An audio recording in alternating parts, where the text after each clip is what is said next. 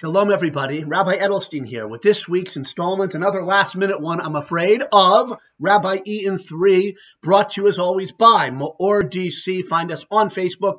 Check out our page, like it, I hope, and our website, MEORDC.org. Please be in touch. So, it's a rather plain, I won't say drab, background for today's video. I'm in a quiet room in my house. I really should be speaking about this week's Torah portion, Yisro, from the book of Exodus, in a more dramatic setting, like, say, a wilderness, a midbar, like the Sinai desert, because you guessed it, this week's Torah portion, the giving of the Torah.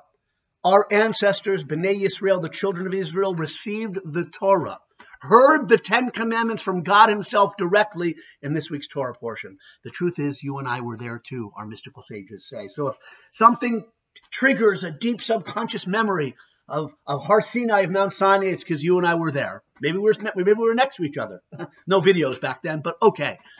The public revelation of the 10 Commandments, the giving or receiving of the Torah, that's in Parshas Yisro this week. And I want to hammer one great important point home. Our Judaism as a faith, as a tradition, rests on that foundation, unique in all of human history, of a public revelation and a national revelation. Not one prophet, not one inspired person or a group, but a whole nation, men, women, and children, close to 2 million probably, who had left Egypt with signs and wonders, came to Har Sinai, a humble mountain in the Sinai wilderness, and heard the creator of heaven and earth speak.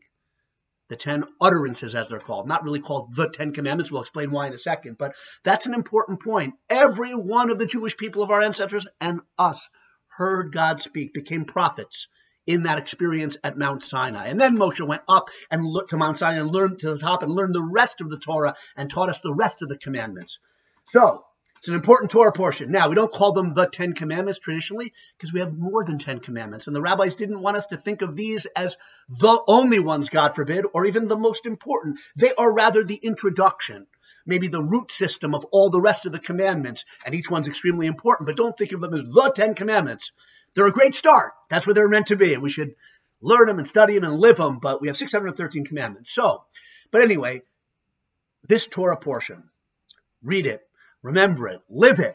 I want to share with you, finally, a beautiful insight. I'm sure many other commentators probably say the same thing, but Rav Samson Raphael Hirsch, great German rabbi, points this out. In the order of the 10 Commandments, or the 10 utterances, there's an order. Now, they encompass every part of a human being. Thought, speech, and physical action. I am the Lord your God who took you out of the land of Egypt. Don't have any other gods. Don't acknowledge or worship any other gods but me. Don't take God's name in vain. Honor and keep the Sabbath day. Honor your father and mother. Those were the first 5 on one tablet when Moshe brought them down later. Then, second tablet, don't kill, don't commit adultery, don't steal, don't commit perjury, don't covet what belongs to your neighbor. There's thought, inner life, belief in God. That's not an action. It can be expressed in an action, but it's a cognition. It's an awareness. It's a duty of the heart and the mind, as a great later rabbi would say. And so is a prohibition against idolatry in its inception. But then you have to express these holy thoughts and worldviews into speech, holy speech. Don't take God's name in vain. Don't commit perjury. And action, honoring the Sabbath day and honoring your fellow man and honoring your parents. It's not enough to have holy ideas. Rabbi Samson Raphael Hirsch says beautifully in his commentary. You have to bring those holy ideas, that spirit, into law and action. And on the other side, it's not enough to just have nice, good actions. They have to be rooted in something deeper, in emunah, in faith, of why a human being should be treated properly, because they're created in the image of God. Thought, speech, action. I'm longer than 4 minutes. Forgive me, but the portion of the 10 Commandments, you got to forgive me for that. An incredible overview, introduction to our beautiful Torah. May we study it and learn from it and elevate it. And we have, hey, one of the 10, and this coming up soon, honoring and keeping Sabbath.